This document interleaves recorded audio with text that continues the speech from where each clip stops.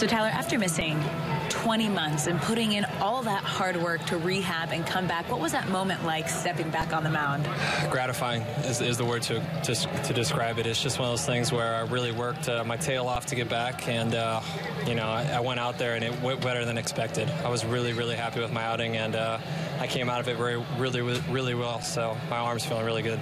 And mechanically, how did everything feel for you? I know it's the first time you're facing batters in that kind of a situation. It was great. I was a little nervous the first few batters, but my mechanics started getting better, especially at the second inning. I felt really smooth, and everything was coming out really good.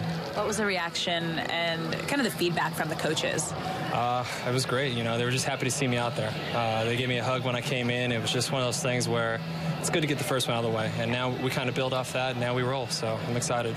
So now that you have that first one out of the way, what's the next step? What's the focus here?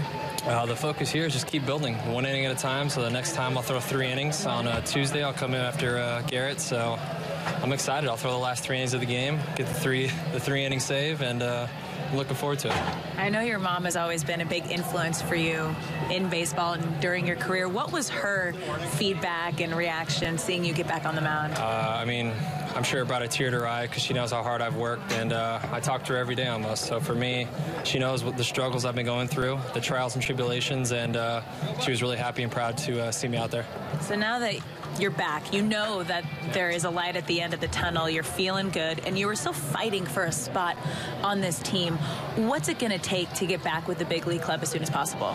It's going to take a lot of hard work. Nothing's easy here. I know Social wants me to work my tail off and, be as good as I can. And I know if I pitch up to my potential and I know what I can do, I'll be in the rotation and I'll be ready to go. So just got to keep working.